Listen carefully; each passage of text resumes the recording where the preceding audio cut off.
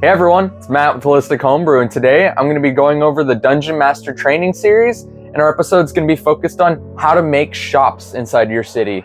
The first step in this venture is figuring out what is the shop going to be selling. Are they going to be a general store where they sell a bunch of items ranging from non-magical to magical? Or is this going to be a specific store where they sell pretty much one thing, like a blacksmith or a tanner or a cobbler or just a magic shop? Figure out what they are going to sell. If you're having trouble figuring out what the shop can sell, here's a list of items that you can choose. Feel free to use any of these right here. So for our example today, we're going to be making a magic shop.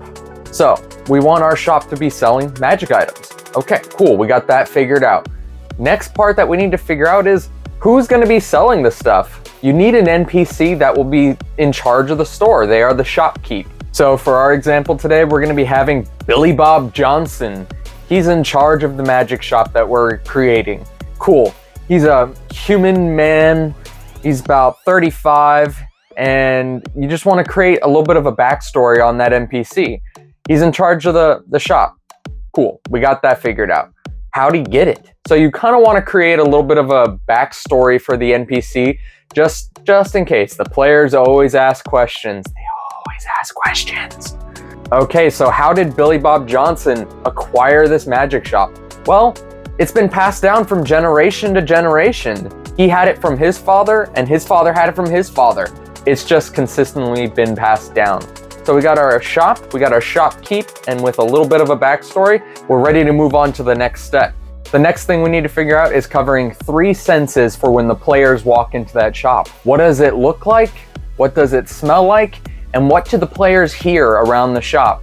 Cover those 3 senses and I promise you it's going to be a game changer for your players' reaction when they're buying magic items. You no longer will have that boring, what do you want magic item?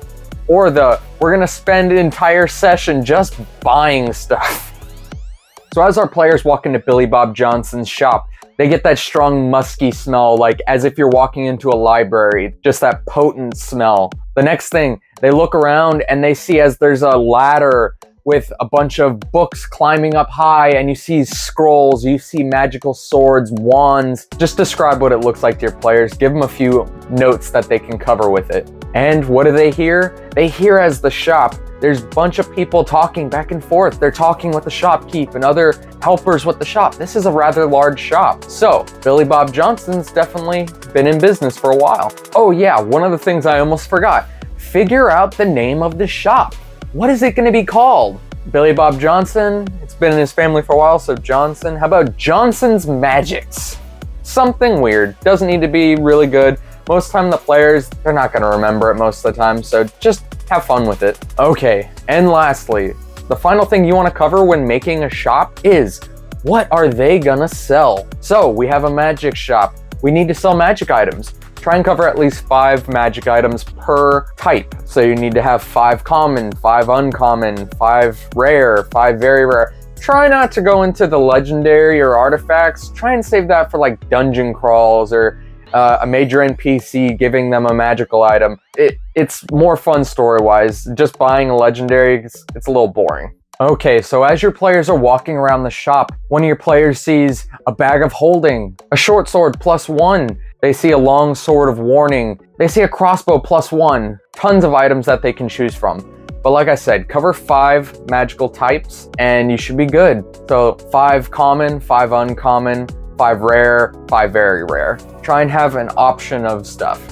And and Billy Bob Johnson has, magical potions just lying around on the counter. Yeah, who knows? Just hand the players one. Don't give them really strong stuff, but just give them one for free. And then they're gonna love that NPC forever. Now that I showed you Billy Bob Johnson's magic shop, known as Johnson's Magics, you now have a shop created. You have the shop, what it looks like, smells like, everything the players hear. You have the NPCs run it, Billy Bob Johnson. You also have a bunch of magic items laid out. You are ready for when the session starts and they walk into that magic shop. You're set. It's done. Do this with many other shops. You can do it with apothecaries, blacksmiths, tanners, cobblers. Do anything you want with it. You're the DM.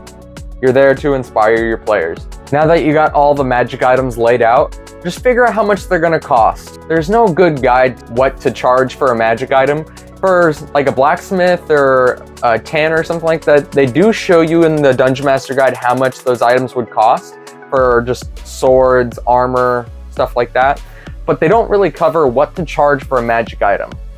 So I've seen many different sources on how to use it. This is the one I tend to use whenever I'm charging magical items. So feel free to copy this if you want. Just do what you want with it. Charge them a ridiculous amount if they're trying to, you know, screw over the players.